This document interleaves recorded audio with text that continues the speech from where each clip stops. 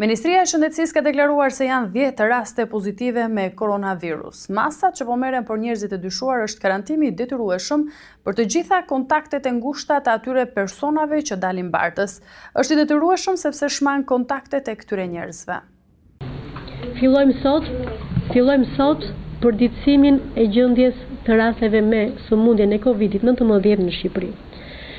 Deri sot janë testuar në Institutin e Shëndetit Publik 114 raste të dyshuar.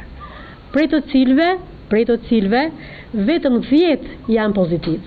Dhe te kjo 10-she janë ata 2 të cilët kanë qenë dje që janë deklaruar dje, kanë qenë 2 të sëmurët e parë, janë 6 vetë që janë kontakte të këtyre të sëmurëve dhe kemi edhe 2 raste të reja të palidhura me këta 2 rastet e parë.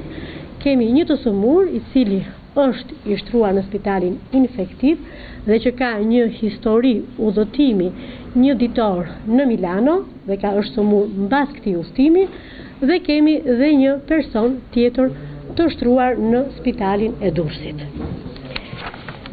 Masat që vazhdojmë të marrim për këta të sëmur, për këta njerëz të sëmur po trajtohen, por masat që po vazhdojmë të marrim për njerëzit të cilët janë të dyshuar, është karantinimi i detyrueshëm për të gjitha kontaktet e ngushta të atyre personave që dalin të infektuar, pra që dalin mbartës të sëmundjes. Dhe e theksojmë shumë karantinimin e detyrueshëm.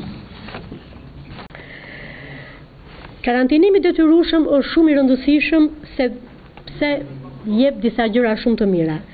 E para, shmang komplet kontaktet e këtyre njerëzve dhe ndalon sëmundjen të përhapet.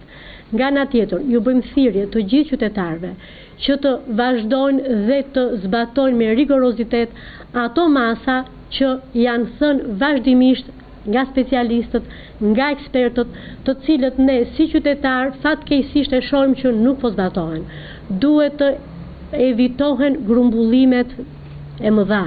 Nuk duhet, vazhdojmë të shohim që kemi njerëz në për kafene shumë. Vazhdojmë të shohim që kemi njerëz në për restorante shumë.